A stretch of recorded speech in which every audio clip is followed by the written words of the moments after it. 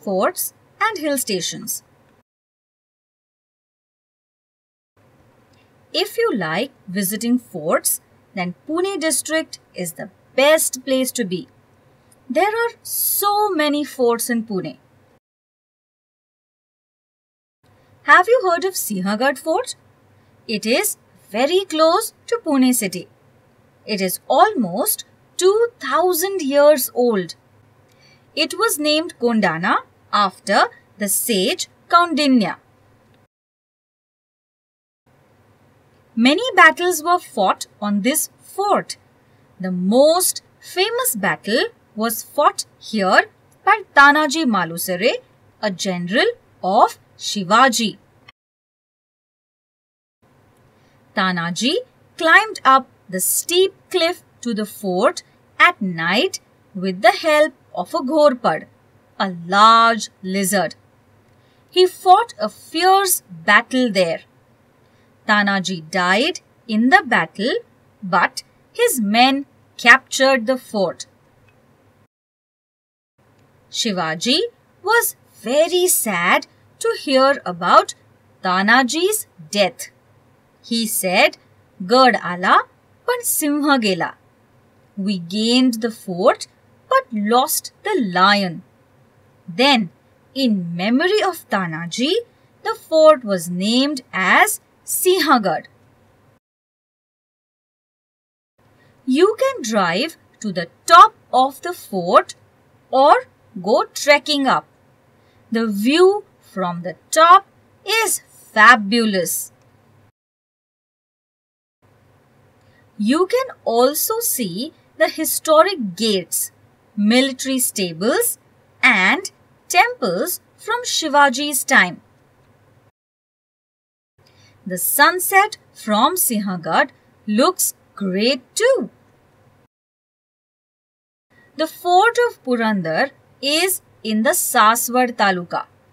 Purandar was an important fort of Shivaji's time. Shivaji's eldest son Sambhaji was born at this fort. There is a statue of Murarbaji Deshpande at Purandar. Murarbaji was a brave general of Shivaji who died protecting the fort from the Mughals. When the Peshwas were ruling, they went to Purandar whenever Pune was attacked. When the British ruled India, they used it as a prison and then as a place for sick soldiers to take rest. One more fort is Rajgarh, which means King of Forts. It was the capital of Shivaji Maharaj's kingdom for almost 25 years. It used to be known as Murumdev. Then Shivaji Maharaj renamed it to Rajgarh.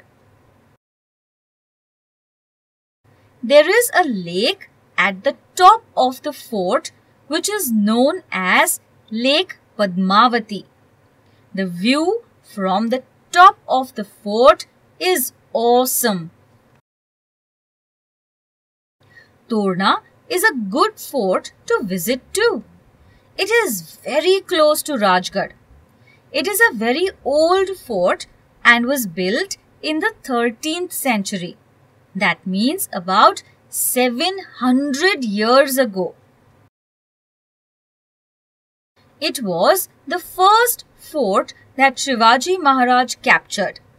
It is also the highest fort in the Pune district. Sakand is a fort to the north of Pune city. A fierce battle was fought on this fort between Shivaji's general Firangoji Narsala and the Mughal general Shaiste Khan. This fort is very rare because it is built on the ground. Normally, forts are on hilltops. The last war between the Marathas and the British took place at the Chakan fort. So, it is in really bad shape and is falling apart. There is a temple in the fort in which the Varaha avatar of Lord Vishnu is shown in stone carvings.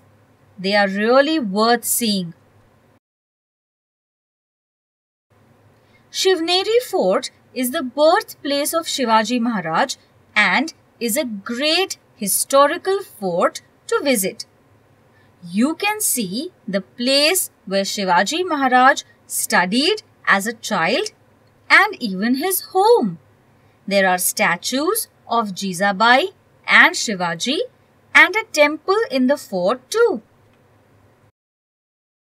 There are many other forts like Harishchandragarh, Korigarh, Lohgarh, Visapur, etc. in the Pune district. Won't you like to visit them all? Many people like to visit hill stations on a vacation. A hill station is on top of a hill. The climate is good, the scenery is nice. It is a good change from our fast and busy city life. There are many good hill stations to visit in Pune. People like to go to Lonavala and Khandala. If you go just after the rainy season, you can see a lot of waterfalls too. Close to Lonavala, you can visit the Karla caves. These caves are almost 2000 years old. There are lots of carvings done in stone that are simply amazing. Very close to the Karla caves are the Bhaje caves. They are also very ancient caves that are worth visiting. There are a lot of rock sculptures here. The Karle and Bhaje caves are one of the best ancient rock-cut caves in India.